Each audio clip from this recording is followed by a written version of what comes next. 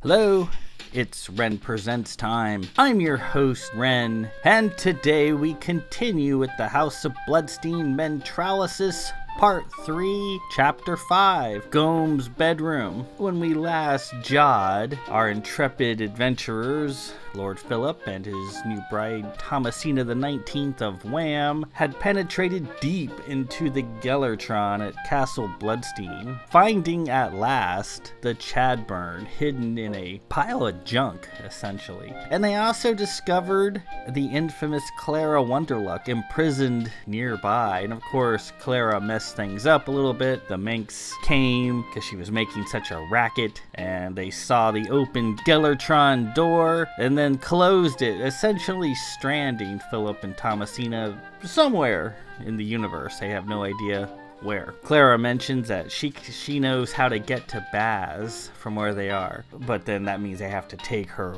with them. They get her out of the jail. Thomasina's not very nice to her. They encounter a whole pot full of minks and discover the blood box in a locked, secure location that they can't get into. Yet Clara knows the combination, opens the door. Thomasina goes in, destroys all the nastiness within to defeat the minx. And then they discover a mystical doorway that goes right into Queen Ghome's bower chest monster, right into her bedroom. On the other side of this door is her bedroom. And that's where we left off. This is a slightly shorter chapter than last week, so let's just dig right in. Part 3, Chapter 5, Ghome's Bedroom. Inside was what appeared to be a small but opulent bedchamber. The walls were hammered brass, sloping up to a convex ceiling of lapis and beryl, studded with gleaming jewels arranged to resemble a starry night sky. The grand bed was spread with the finest silks, the posts made of the rarest woods. The hardwood floor was pebbled with fitted, smooth, blue, red, and green gemstones like inviting candy. On a nightstand, scented candles peacefully floated in golden bowls of clean water. Soft incense smoke drifted out of jade burners. By the bed, light from a splendid lantern created a warm halo. A muted throbbing like the workings of great machinery pulsed with a reliable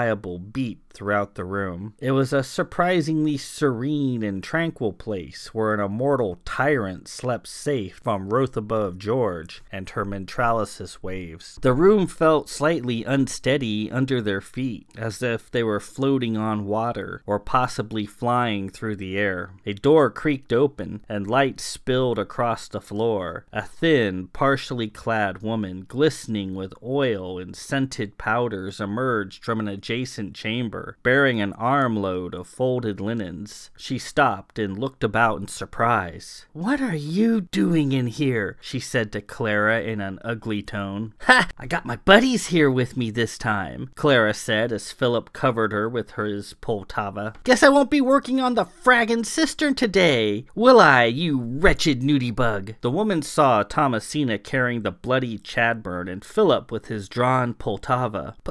"Please," she stammered, still holding the linens. "I don't know who you are, or what this woman has told you. I'm simply a servant of the great Queen Ghome. I am Alana, her body servant. I have served her all my life." "She's a rotten, bossy, mankin' bitch," Clara roared. "Let's knock her out." Phillip waved Clara off. He lowered his gun and spoke kindly to Alana. "Come, put your things down. Please, you needn't fear. We shall not harm you. However, we must unfortunately inconvenience you for several hours at least." Clara rolled her eyes. "Oh, come on! You're too nice. A real fudgin' you are, Phillip. Let's take this bitch down. She's dangerous, and I owe her one right across the chops." "Please be quiet," Phillip responded. Eyes wide, Alana nodded. Yes, I'll do whatever you ask." "Could you do us the courtesy of putting some clothing on?" Thomasina said, noting her oiled body covered with only a few scant swatches of light fabric. Alana tried to cover herself. I am sorry, this is how we all dress. It is her will to deter us from stealing. I will cover myself." She put her linens down on the bed and pulled one off off the top, unfolding it. How many servants of Ghome are nearby? Philip asked as Alana unfolded the linen. Without warning, she dropped the linens and sprang at Philip, hands raised, her palms glittering with small, painted-on circles of colorful powder.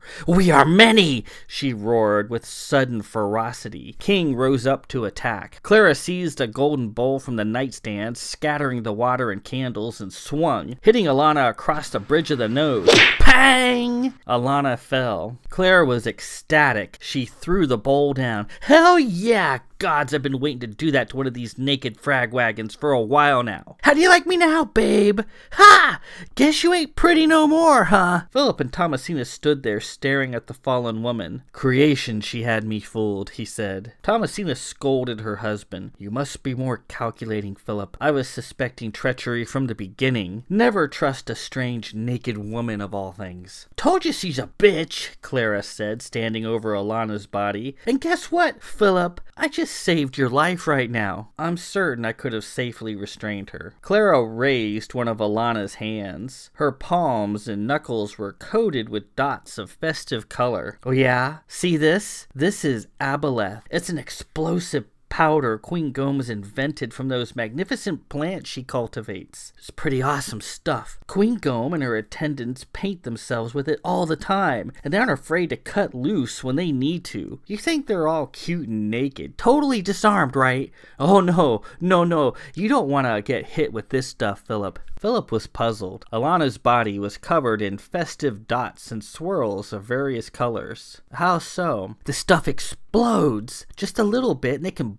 blow your head off without injuring themselves in the process. I kept trying to steal some and blow the door off my cell, but this naked dead Rita here always made me wash off." "We've seen explosions from the Manx before we made our way through the Gellertron," Thomasina said. "Was it coming from this dust?" "Yep." Clara pointed at the door Alana had emerged from. "She's got some in there if you want to see it." Philip looked about the room. "Wait a moment. What about Queen Ghome? Where can we expect to encounter her? This is her bedchamber, correct?" "Yep," Clara said. "I'm pretty certain she's not around right now. If she was here, we'd know it. There'd be tons of these naked ladies running around all over the place. She doesn't do anything for herself. The naked ladies do it all. I'm amazed they don't chew her food for her." Philip nodded. "All right, I suppose we're fortunate she's not here. Show us this powder. I'll take care of the girl." He lifted her off the floor, blood dripping from a deep gash over her nose. Clara led them through the door to a vast bathing area. It was like that wonderful spa they had enjoyed in Fazo after they were wed. A colossal mosaic of Queen Ghome, sitting on a golden throne, being worshipped by a throng of people and served by a host of naked females, loomed over a number of wading pools. There were heated pools wreathed in feathery steam, mineral baths, bubbling pools, colored tincture waters, and cool pools of clear water to wash off the water from the previous pools. The whole place smelled of aqua chemicals, clean water, and minerals. A grand boudoir with a dizzying collection of pots and jewel-encrusted urns full of powders, salves, oils, perfumes, and other accessories was situated in an alcove before a full-length mirror. Thomasina took a moment to wash off the gore from the blood box, dipping into a pool and cleaning herself and the Chadburn. Clara selected several golden pots and set them aside. "Better wash that slutomatic off to get rid of the aboleth in case she wakes up,"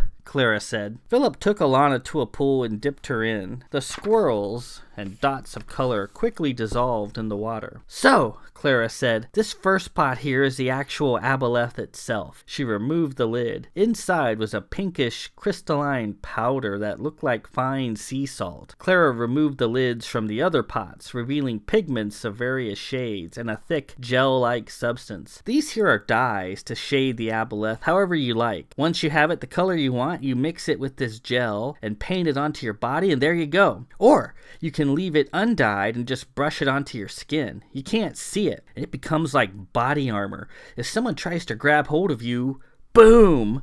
The force of the explosion is directed outward away from the person wearing it, so the wearer isn't hurt at all. It's actually pretty cool to witness. Thomasina returned from the pools and dipped her damp fingers into the powder, examining it closely. And this is stable? She asked, rubbing her thumb and fingers together. Oh yeah, I guess it takes a little practice to determine how much force is required to set it off. But it's stable enough that they don't accidentally blow themselves up. Not that I've seen anyway. Cool, huh? I'm planning on copying this stuff and producing it myself when I get home. I'll make a fortune with this shit. Oh, from your jail cell? Is that what you're going to do? Thomasina asked. Clara seated herself next to Thomasina and grabbed a brush, eager to put some powder on. King, Thomasina asked, will you please take this woman and dunk her into the water? I want to make certain she's not wearing any of this powder. What? Clara squealed. Why can't I have powder? Because we don't trust you. King came up and lifted Clara off her feet. Hey, wait a minute. Let me go. You're not still sore about the finger as a hootie thing, are you? King said nothing. He carried Clara out over the pools and dunked her several times. She splashed and coughed. While Clara was getting dunked, Philip took the opportunity to attend to Alana. He tore up several linens and treated her wound, dabbing away the blood. With the rest of the linens, he tied her up. He was pretty good at it, having plenty of practice tying Sarah up when they were younger to see if she could free herself. He got to the point where even the unrestrainable Sarah couldn't escape. He finished and pushed her into a corner. King dumped Clara onto the floor, soaking wet. The sack she was wearing was bloated with water. She miserably coughed. I lost my shoes, she sputtered. King, please retrieve Clara's shoes, Philip said. King went out over the pools and dove in. Philip found a towel for her to dry herself. She took it and winked at him. Thanks,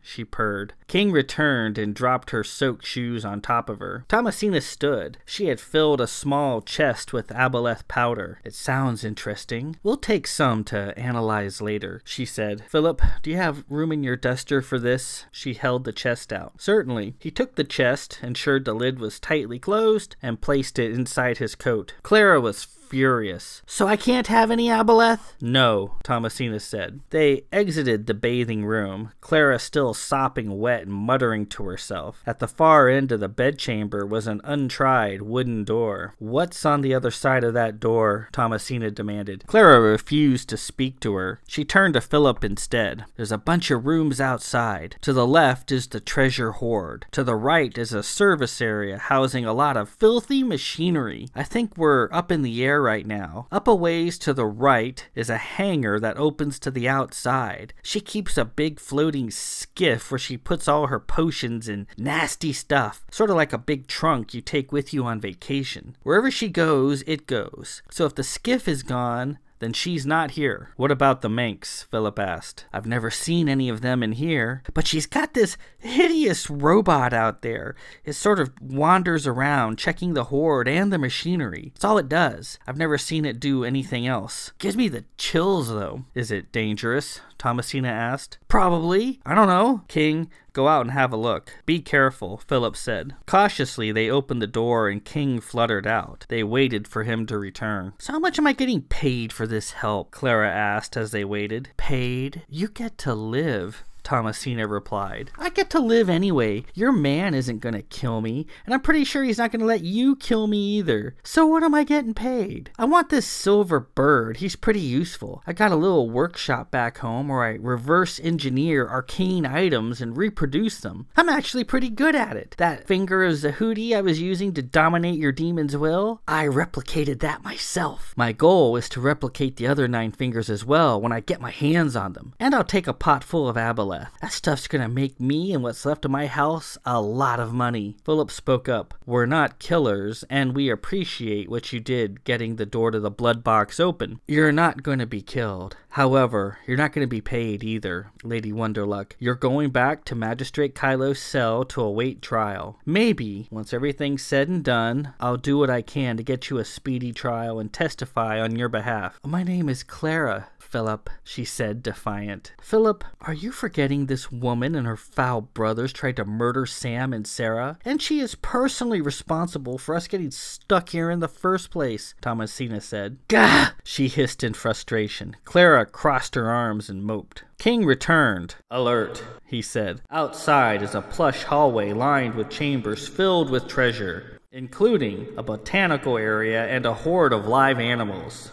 A throne room is situated at the end of the hallway. To the right is a maintenance area and power plant. I encountered no one outside. No servants or Manx present. Queen Ghome is also not present. The skiff Lady Wunderluck mentioned appears to be housed in a small hangar with an armored door leading to the outside. Neither skiff nor trunk are currently present in the hangar." "Told you," Clara said. "What about that robot she mentioned?" Philip asked. "I did not see a robot," King replied. "Where'd it go?" Clara asked. They opened the door and went out. Outside was a hallway padded in light blue silks and encased in gold. A thick carpet woven with golden threads ran the length of the corridor. "I hate this carpet," Clara said. "They always make me take my shoes off and wash my feet before stepping on it. I'm gonna get it good and dirty."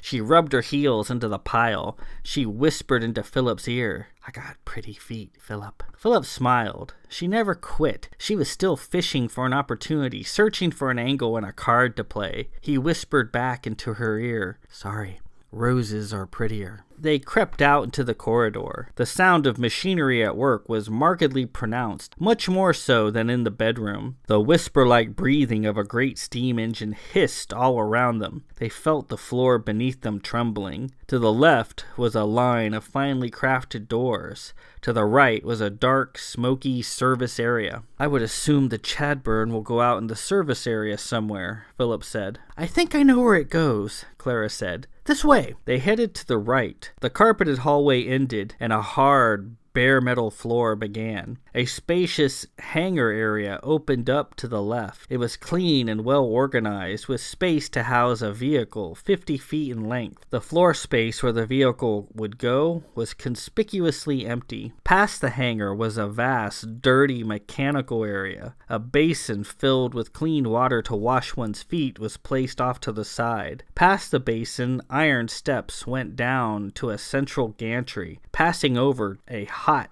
dark region covered in rust and soot. There were pipes ducted every which way. Giant, riveted tanks strapped to the walls sloshed, with uncountable gallons of water stored within. Before them was a grand industrial dance. Machinery and linkages, gears meshed together, spinning flywheels, pistons rising and falling in regular puffs of steam, moving massive armatures in precise order. Giant furnaces blazing hot were lined up like massive pills, and steam chests wheezed steadily, filling the open space with an oppressive humidity laced with smoke. The rusty gantry they stood on snaked precariously through the center of the machinery. To fall off the gantry would mean certain death, chewed up in the teeth of turning gears or scalded in cones of steam. Philip took it all in. Who maintains all of this? I would think a setup this size would require an army of craftsmen performing constant maintenance. I've never seen anybody working on this equipment. It runs itself. Don't be fooled by all the rust. It covers up an arcane heart. I'd know it anywhere, Clara said. The only thing I've ever seen out here is the robot. Are you certain? Philip asked. It's always been out here or back in the horde, she replied. Thomasina looked around. I don't see anything. Describe it. What should we be looking for? Clara scratched her head. It's weird. It's 15 or 20 feet long. It's shaped sort of like a bowling pin. You know bowling, that game you Vith loves so much but won't admit it. It moves about on rails and can move fast when it wants to. I can't ever tell if it has a back end or a front end. It sort of slides around in any direction it wants. And it makes this fog bottom mumbling sound that gives me the chills. Though it's too noisy in here to pick up the sound. It's also covered in rust, so I guess it blends in pretty well. They looked around the vast area again, Philip and King lighting their sight. They saw nothing. The robot could be hiding anywhere. King, Philip asked, can you take a look from the heights and tell us what you see? Be careful. King flapped up towards the lofty metal ceiling, panning about the cones of his sight, cutting through the steamy haze. Anything? Philip called up. I see. Something happened. One moment King was there, the next he was snatched out of midair and gone at withering speed. King! Thomasina soared into the steamy heights with the Chadburn at the ready, hoping to come to his aid. At that moment, a great red shape came sliding down from between ribs of machinery. It approached in a fast, somewhat predatory fashion, moving along the walls, shooting past Thomasina. She took a broad, whooshing swing at it, but missed. "That's it!" Clara shouted. "That's the robot!" It was ruddy and quite plain to look at, with red jewels encrusted in the center of its body at 4 equal distant points. It was attached to the walls from the front and the back via sturdy, jointed legs, sliding on rails, and, as Clara had noted, it did look pretty much like a bowling pin. It made a disquieting, mumbling sort of sound coming from deep within. Red and black streaks of rust and soot crusted on the construct's capsule stood out in bold, strata-like hues. As it approached the plush carpeted area, it passed through a tube. The rusty capsule around it was left behind in the tube, revealing a gleaming, clean shell of blue metal. The robot then proceeded past them out of the service area and entered the carpeted hallway, sliding on a central rail built into the ceiling. Clara watched it depart. "I'll bet it thinks your demon is a piece of horror trying to escape." "We must get him back. Come on," Phillip said as Thomasina rejoined them. They turned, following the robot. Despite her bravado, Clara took a moment to wash her feet in the basin before stepping on the carpet. "Habit," she said. Down the hallway was an impossible collection of treasure. There were chambers filled with piles of gold, with platinum of ghostly luster, with silver, with antimony, cadmium, and other precious metals struck into coins, shaped into bars, and melted into nuggets of extraordinary size. Crystal vases overflowed with sparkling jewels of mouth-watering color. There were rooms stacked high with rare fabrics made on forgotten looms, while fabulous jewelry in indescribable configurations peeked out of open drawers. Each chamber contained more jaw-dropping wealth than the last. There wasn't a central lighting system in the chambers. The treasure generated its own ephemeral light. And then there were collections of rare items wrought in exquisite beauty. There were scrolls of golden parchment, wands, glyphs, brooches, robes,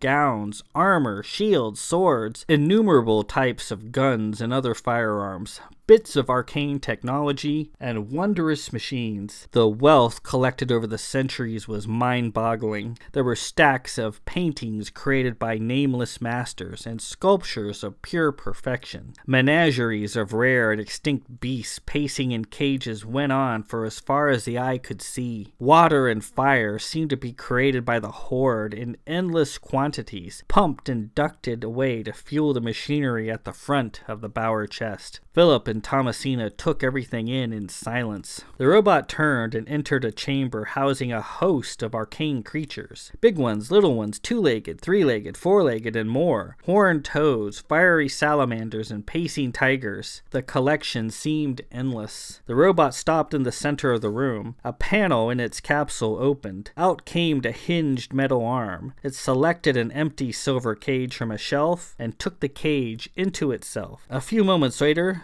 a cage was brought back out, only this time King was confined within it. The robot gently placed the cage back on the shelf. "We're gonna get you out of there, King," Phillip said. The robot seemed to go dead. It sat motionless on the ceiling. Thomasina puzzled. "Well, what's it?" Before she could finish her sentence, the robot moved. In a blur, panels opened and metal arms shot out. The robot plucked the box containing Lady Cressania's parts out of Phillip's hands, and the Chadburn from Thomasina's, securing both items within its capsule before they could react. It turned to Phillip and Thomasina. Though it had no eyes, it glared at them, aggressively moving fast in their direction. The mumbling within its body rose in pitch to a terrifying scream. An arm emerged, tipped with a whirling blade, whipping the air in a frenzy. It went for Phillip. He dove aside, the blades missing. He raised his Poltava and fired. No effect. The robot advanced on them, brandishing its whirling blades. "Free me from this cage," King said. The robot was between them and the imprisoned King. It went for Phillip again. Missed. Thomasina wrenched Philip by the shoulders and dragged him across the floor, taking flight. She flew into the hallway. "Philip, we've no room and nothing to fight with." Moments later, the robot was there, gleaming, sliding on its rail, blades turning, flying as fast as she could. Thomasina soared down the hallway with Philip in her arms. The robot came after them and was quickly gaining. Panels opened, more arms came out, and more deadly blades whirled. Casually, Clara, forgotten and unnoticed by the robot, came striding out of the chamber moments later. She held the cage containing King over her head. "Betrayed," King said from his cage. "You have been betrayed." Clara was jubilant. "You're all mine now, baby doll," she said to King. "Sorry, suckers! Looks like I'm not heading back to the crappy cell in your crappy village, am I? You bunch of rumple pumps. Have fun with the Vith, you stinking robot." She turned and fled in the opposite direction. Philip fired at the robot until his potava emptied. The robot was undamaged. "Why is it after us?" Thomasina cried. Clara had said Ghome's robot attacked those attempting to steal from the Horde, and that it ignored all others. Philip had a thought, and slapped at his duster pockets. Sure enough, several platinum coins jangled about in his duster, placed there on the sly by the treacherous Clara Wunderluck. He pulled the coins out and threw them aside. The robot immediately stopped, opened panels, and retrieved the coins. At last, they reached the end of the hallway and entered the great throne room of Queen Ghome. Shaped from pure gold, her molten throne unoccupied. Overhead, lanterns hung from chains of brilliant luster. Exotic plants in all colors drank up pure water from the channels that emptied into clear, shallow pools. Lily pads floated on the water. Large white flowers with golden stalks jutted up out of the pools. Nearby, in a prominent place, were two earthen footers atop an elevated platform. Thomasina soared across the room, looking for an exit and finding none. "Philip, we're trapped and defenseless." She had a thought and touched ground. "Give me the chest of aboleth." Philip pulled it from his duster. "We have no idea what this substance will do." Thomasina took it and opened the lid. "No time like now to find out." She pulled her gloves off and dipped her hands in. The robot burst into the throne room a few moments later. More panels opened in its chest. The robot reached into the hollow and pulled out two female heads, disembodied at the neck. The heads moved and throbbed with a hideous unlife. Their mouths opened and closed, emitting cold yellow light. They murmured in dead sorrow. Two more arms emerged from the robot's body. The arms ended in a length of wire like a cat-o'-nine tail. The robot spun the wire around, picking up speed until it whirled about like a deadly buzzsaw. The robot held the heads aloft and came at Thomasina and Philip. Philip pulled his remaining sap and formed it into a shield, protecting Thomasina as she applied the powder to her hands. The blades and serrated wire slammed into the sap shield, Philip straining to hold them back. "Hurry, Rose!" he cried, feeling the blades cutting through the shield. Her hands covered in aboleth powder, Thomasina launched herself into the air. "For Auld and my husband!" she yelled as she spiraled towards the robot. Thomasina attacked. The robot's arms created a barrage of razors and deadly wire, all whipping this way and that. At full speed, she dove past the cloud of wire toward the robot's body. It flailed about, fishing through the air, hoping to hit her. Her life depended on Queen Ghome's aboleth powder. If it failed, then she would die. She reached the disembodied heads, having no idea how effective the powder would be, if at all. She punched out with her hands. Boom!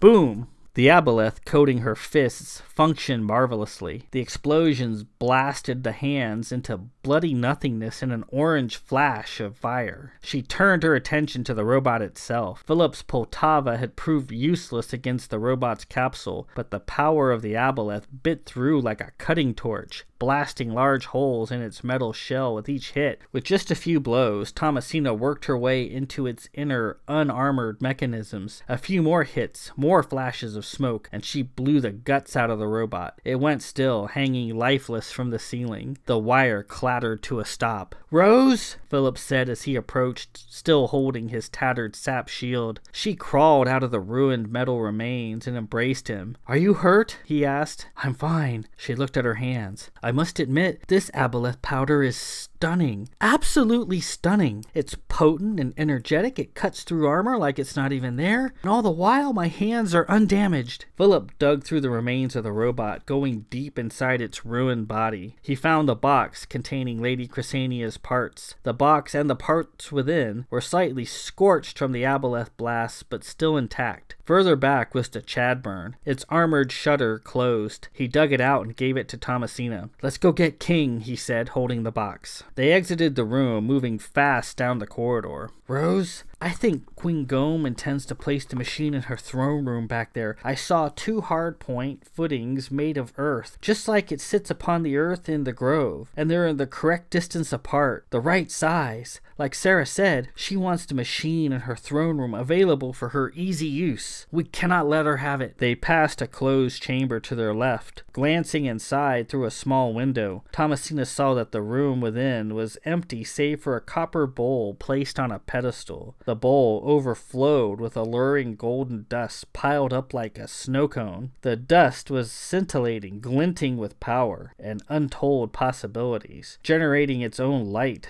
like the first rays of dawn. Of all the treasure hoarded here, none seemed greater than this bowl full of dust. Philip, look, what's that? She tried the door. It was locked. We tell stories of the urn of life in Wham, the urn of a goddess taken by force of arms and lost. Could this be it? We'll come back for it, Rose, Philip said. First, we recover King. They continued on. Ahead, a door to the right of the corridor swung ajar. There was the posh interior of Queen Ghome's bedroom again. They heard a commotion going on in the washing area. Inside was Clara Wunderluck. She stood there before Queen Ghome's boudoir, biting her lip, big-eyed and somewhat sheepish. A cloth bag stuffed full of pots of aboleth powder lay at her feet. She blushed. Yeah, I was just collecting some powder and... King was sitting on her left shoulder, his gleaming beak poised at her neck. On the tiled floor were the twisted remains of the silver cage he had been confined in. Naturally, I escaped, King said. Thomasina charged forward. You're gonna die right now, Wunderluck, she roared. Clara held her hands out in a defensive manner. Oh no, no, wait! Thomasina plowed into her, knocking Clara down, rousting King from his perch. Ow! No, please, I'm sorry! Clara cried. Her eyes grew wide. Hey, do you have aboleth on your hands? Don't hit me, it'll blow! That's the whole idea, you little scoundrel. Be silent and face your death with a bit of dignity, Thomasina roared. Clara struggled and crawled around. She pleaded to Philip, as he seemed to be the only one around, slightly sympathetic to her cause. Wait, Philip, please! I'm sorry. What did you expect me to do? You said I was going back to the jail and stay there until I'm an old hag. Why would I want to do that? Wouldn't you do the same? You would. You wouldn't just let yourself get hauled off to jail. I figured you'd beat the robot. I just wanted to get away, that's all. Stop! Thomasina was trying to prop Clara up into a kneeling position so she could blow her head off with the powder, but Clara was having none of it. She managed to get a hold of Thomasina's leg and pulled her down, the two momentarily struggling on the floor. As Sarah had previously found out, Clara was much tougher than she looked and wasn't going down without a fierce struggle. King fluttered up to Philip's shoulder. Shall I dispatch her? He asked. Philip waded in and grabbed Clara by the neck, pulling her up. Enough. Clara gasped and sputtered for breath. Wide-eyed, she stared up at him. I really don't know why, but I'm going to let you live, he said. Philip, no, Thomasina cried, standing. We are not cold-blooded killers, Rose, and nor are we executioners. He locked eyes with Clara. Lady Wunderluck, allow me to pay you a compliment. You've shown quite a bit of spirit, good pair of hands, and a never-quit attitude, and I admire that. I suppose I see a little bit of my sister in you, despite the fact you are also a shameless opportunist who would say or do anything the moment required to better your situation. You are a fanatic, a casual murderer,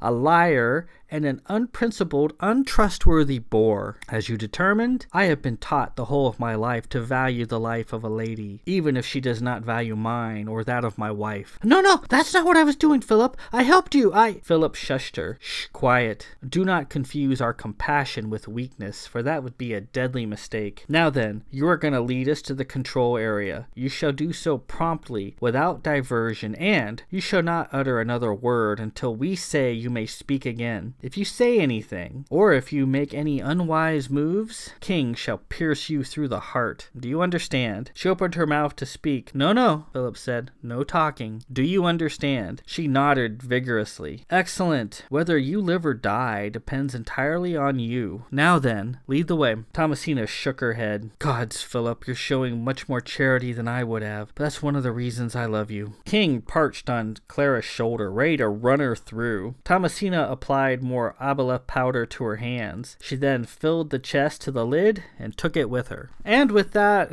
we conclude Part 3, Chapter 5, Ghome's Bedroom. Yeah, this was a fun chapter, and I had planned on Thomasina trying something at some point, and this interior with the robot gave me the chance to do so. I figured the robot has a precise knowledge of every bit of treasure Queen Ghome has in there, and it will guard this treasure down to the smallest coin. It captured King, probably because it didn't know what it was, and it thought maybe it could give it to Queen Ghome as a gift, or let her inspect it and see if she would want to add it to her hoards. That's why he captured it. It knew King wasn't part of the treasure. And I figured Clara, as a sly customer, would have grabbed a few coins and slid them into one of their pockets. And Phillip has his big duster, so it was pretty simple for a pickpocket like Clara to do that undetected. And as soon as she did that, then that was on. Then the robot was fully aware that treasure was in Phillip's pocket, and it was going to destroy the both of them. Fortunately, this aboleth powder that we were introduced to works pretty well, and it, like Clara said, it's like body armor for the most part. They paint it on, you can't really see it, or sometimes they dye it festive colors and put it in little dots on their hands, and they can use it to really